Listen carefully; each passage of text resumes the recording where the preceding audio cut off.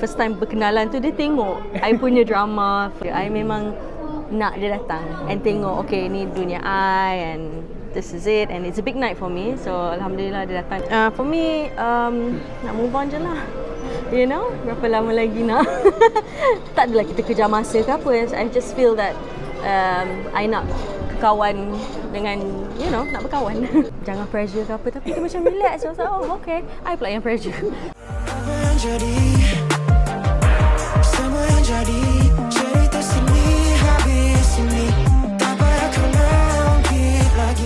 Alhamdulillah. Hit memang kalau mana-mana cara mostly akan dapat. Alhamdulillah. So orang kata tak habis-habis lagi. Boleh katakan tak habis-habis lagi lah kan? Drama ni kan. So apa yang boleh katakan? I think it's good. I mean kalau dah 3 season dan alhamdulillah tahun ni untuk episod yang musim kedua pun tengok sambutan dia masih hot, you know. Watak-watak dalam drama ni masih hot, you know. So like ada yang masih tanya musim keempat pula bila and all. Tapi it's like alhamdulillah I rasa menang besar lah untuk like tahun 2020 untuk musim kedua 7 Hari Mencintaiku and it's good alhamdulillah. Tapi tengoklah kalau rezeki ada. I tak boleh cakap macam tu. Takut. Ya, tapi bila cakap ialah drama ini sangat-sangat sebenarnya popular tapi this is very hit. Fenomena. Satu fenomena. Tak macam macam beban, cabaran for you untuk maintain everything. Of course lah. Like after the first season dan nak masuk buat second season, of course ada pressure tu. Tapi I don't know, kita semua pressure nak buat macam berjaya ke tak and all. Tapi lagi best I rasa. Of course it's different jalan cerita kan, pengembangan watak and all that. Tapi semua orang masih lagi terima, masih lagi sayang semua watak dalam drama ni. So it's good and I tak boleh cakap apa tapi rezeki semua and jalan cerita pun kuat dan penulisnya Kak Siti yang tahulah kan it's her makanan lah kan. So alhamdulillah lah. So kita boleh popular. So kita boleh expect season baru? Tak tahulah, tak tahu. Tapi season 3 habis macam tu cantik je. So kita tengoklah tapi I tak rasa kot ada season keempat. Kalau ada, alhamdulillah kita tengoklah kalau jalan cerita tu okey.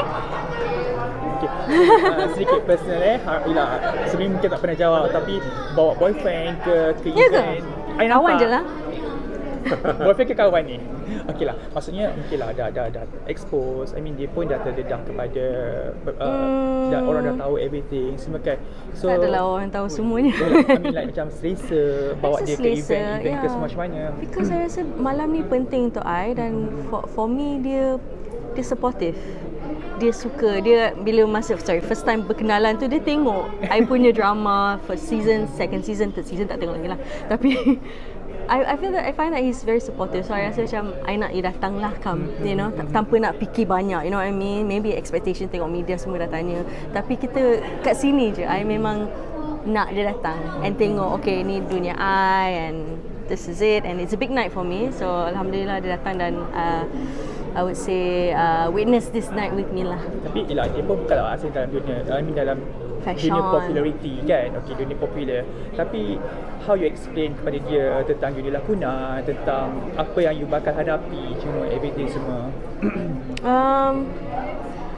That's the thing. I tak tahu. I tak cakap macam hey okay this is my world sort of thing. Tapi I rasa sikit-sikit lah dia dapat tengok. I rasa malam ni pun quite big for him kan. Sebelum ni dia ada datang untuk meet and greet dengan fans masa tahun lepas bulan puasa. So buka puasa sama-sama. So dia macam tengok tak adalah macam okay this is my world. You tengok ni macam ni. Tak. And then I pun bukan jenis like I'm out there, you know. Bila ada malam besar macam ni I macam ni lah. Kalau tak I macam very humble, tak ada apa punya lah. Tapi dia slowly tengoklah. And tengok I dah hilang dah. Dia macam dia pergi mana macam mana you boleh kenal dia? I rapat dengan adik perempuan dia. So kita kawan dulu. Tapi I memang selalu kenal Joshua's fashion designer dalam KL scene kan. Cumanya dia buat menswear, so kita tak pernah connected tu. Ya, tak pernah rapat lah. Okay, mungkin sebelum bercakap kan, tapi apa yang membuatkan you terbuka hati untuk menerima kembali seseorang? Oh my god. I mean like Selepas Berapa lama apa yang lagi? berlaku, I mean, I rasa you wanna move on lah, you know. Serta wanita lah macam lama kan. I know, I For you, faham. For me, nak move on je lah. You know, berapa lama lagi nak? Tak adalah kita kejar masa ke apa. I just feel that I nak kawan dengan, you know, nak berkawan. Yeah, ready to move on. I tak tahu nak jawab soalannya. So, any good news soon? Tak ada. Belum.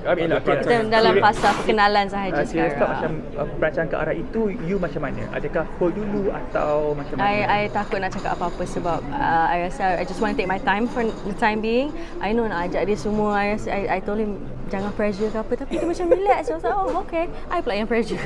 So it's just I suka-suka je ajak dia untuk malam ni, dan for the future kita tak ada bincang apa-apa, kita let it flow sebab I tak nak buat mistake tu of like rushing lagi, you know. So I like learn from your lesson lah gitu kan. Yes, thank you. Any new project? Yes, a few in line, tapi buat masa ni I buat yang kecil-kecil je, telemovies. Yeah, a few telemovies. Ada 2 drama untuk April dan juga Jun.